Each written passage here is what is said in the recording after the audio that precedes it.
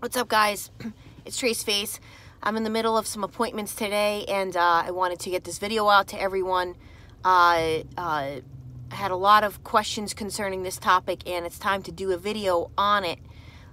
So today's video topic is going to be the narcissists and their stinking rotten triangulation game that they play. All right, and don't forget, guys, coming onto my channel, liking, subscribing, hitting that bell icon to the right so that you get the times that I put out a video and when I go live. This is all going to help to shut down the narcissist operation. They're getting very upset, those narcissists, that the information is getting out there. They don't like it. But we got to keep doing our due diligence, right? It's a good sign that they don't like it. I was very in shock by how far that the video I did on narcissism and hygiene and other strange behaviors, that video brought in 1,000 subscribers in like 3 or 4 days. It was crazy. So thank you very much for those of you that had shared it and that liked it and had something to say in regards to your narcs in your life that that had these same kind of ridiculous behaviors.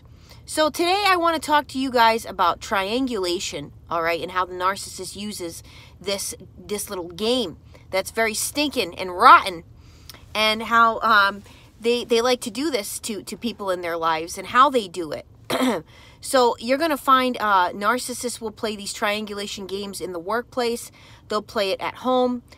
They play it with pretty much anybody and everyone in their life that they can get to play this game with.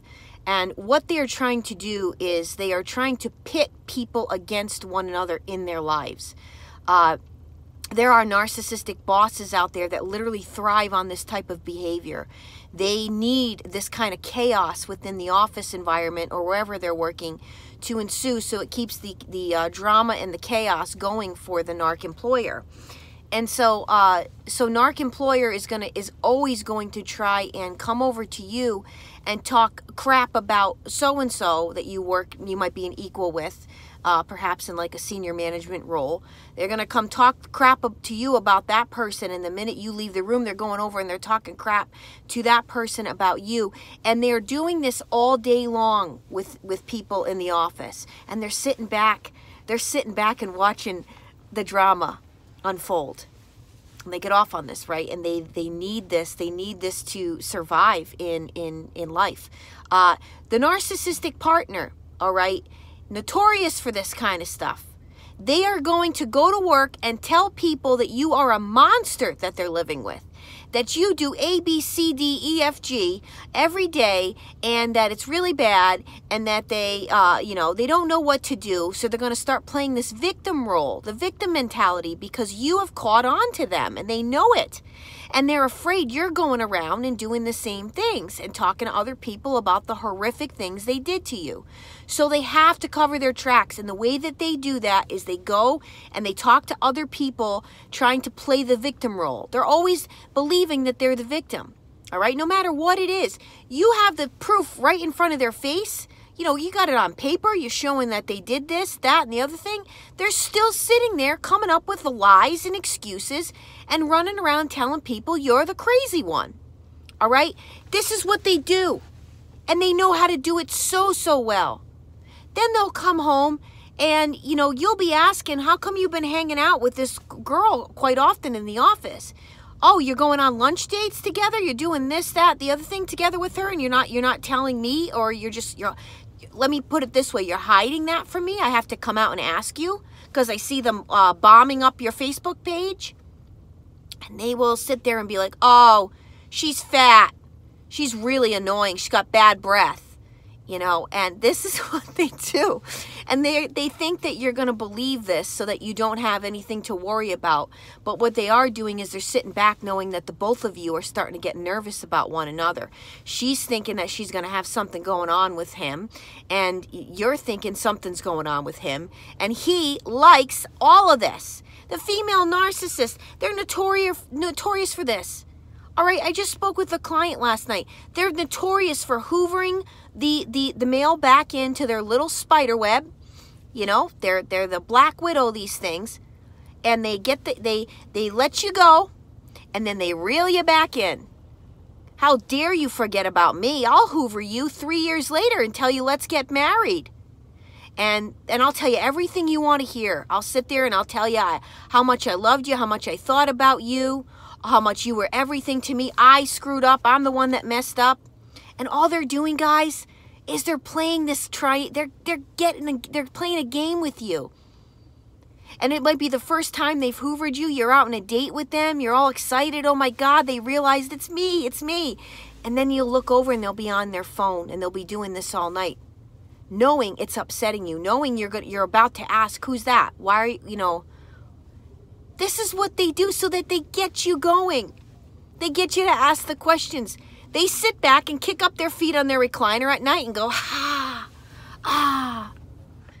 I love this. So sick, guys, but that's what they're doing. Talking to a client last night, this is what this broad did to him, and got him all worked up again.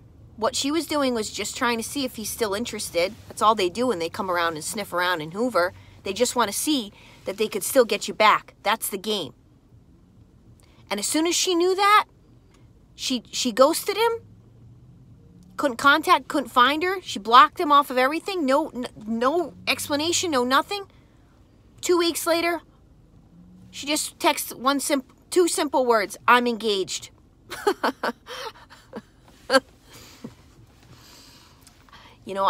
I'm laughing. I laugh now about this stuff because these people are clowns, and I want you guys to see them that way.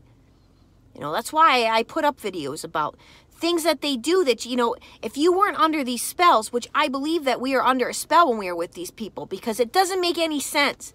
It doesn't make any sense why strong people like myself and you out there would even tolerate such baloney. Why?